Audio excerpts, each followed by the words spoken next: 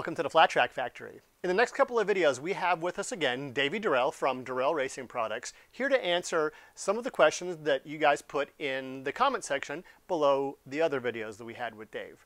If you're coming here from the card that I put up in the question and answer video, many of the questions that were asked are answered with this drawing and description. If you're new to suspension geometry, this will cover some of the basics that you hear over and over, rake, trail, and how these things interact with ride heights and all that sort of stuff. It's a good basic description done by one of the nicest and most knowledgeable guys in the flat track paddock. Check it out. Viewers have wrote into Mike and asked about leading axle forks versus centered axle forks. Why do people run R6? Why are they most common? How come nobody runs inverted? There's lots of questions along that line.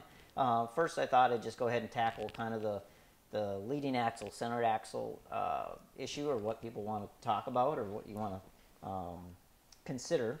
You know, most bikes are set up at a steering rake at anywhere from 24 to 26 degrees, and there's no magic number there. The offset on triple clamps for just a standard flat track centered axle fork is in the average maybe 60 millimeters of offset. That's going to be from the center line of your steering stem to the center line of your front forks.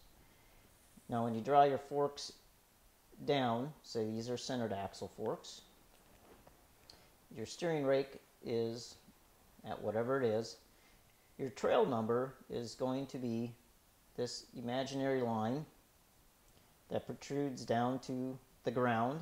This is our ground, and this is the front axle, and it's a vertical line down to the ground. This is trail, and this is well documented on many books. It's everywhere. Everybody should know this. Now you have motocross forks with triple clamps that have less offset. Now your forks come down here and you have a leading axle. You have a boss that comes out and it has your axle in front of the forks. Now, these could very well be in the same spot. So does it matter if you have a centered axle fork or a leading axle fork? I don't think so. To me, your forks are just connecting this pivot point of your steering stem to your front axle.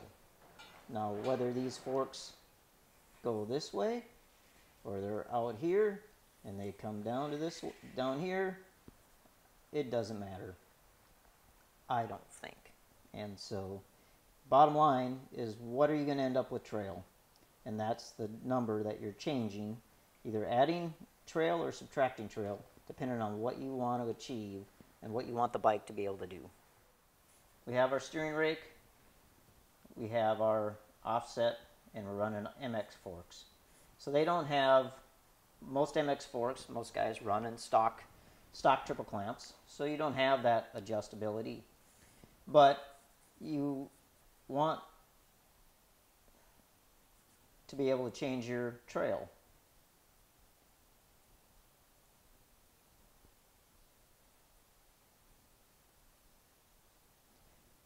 The only way you can do that is by changing the steering rake.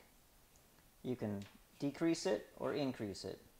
If you're going to increase the rake, meaning it's going to be more like this, in an exaggerated form, now your forks are, these are your new forks,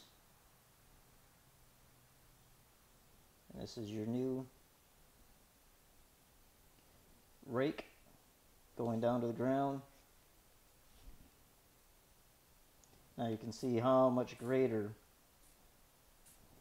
that is to that in trail. So we know that by increasing our rake, or increasing our steering rake, we're going to increase trail. So if you can't do it in your triple clamps and you're trying to adjust the chassis, then you have to go down on the rear shock. and vice versa. If you want to decrease your trail and steepen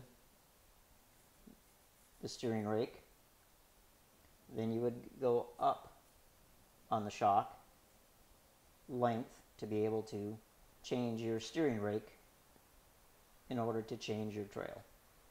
So the trail is the key to make the bike turn, how to make it do what you want to do, and all that varies depending on track and track conditions and radiuses of the corners, traction level of the dirt. You know,